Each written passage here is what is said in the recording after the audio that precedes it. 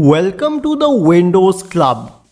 If computer freezes while printing in a Windows system, then either read through this article on the Windows Club or simply watch this video. I'll guide you through the resolution. First of all, you can launch the print application with admin privileges. All you need to do is right click and select run as administrator. The next solution is to run the Printer Troubleshooter. Let us check for it in Windows 11. Right click on the start button. Select settings, then go to system and scroll down to troubleshoot. Then click on other troubleshooters and search for the printer troubleshooter. Yes, we have it. Click on run corresponding to the printer troubleshooter to run it.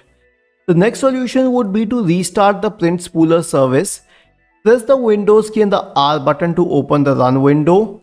Type the command services.msc and hit enter to open the service manager window.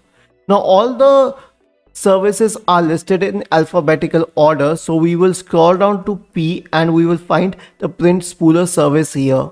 Right click on it and select restart. The next solution would be to remove and add the printer from the device manager. Press the Windows key and the R button to open the run window. Type the command devmgmt.msc and hit enter. This opens the device manager window. In this window, expand the list of printers which would be available somewhere here, and then right click on the printer and remove it and then add it again. After this, you can run the SFC command. For this, search for command prompt in the Windows search bar and click on run as administrator. In the administrative command prompt window, type the command SFC /scan now and hit enter to invoke the SFC scan. This should solve the problem in discussion. Isn't this easy and interesting? If you have any doubts, please go to the original article on the Windows Club, scroll down to the comment section and write your query.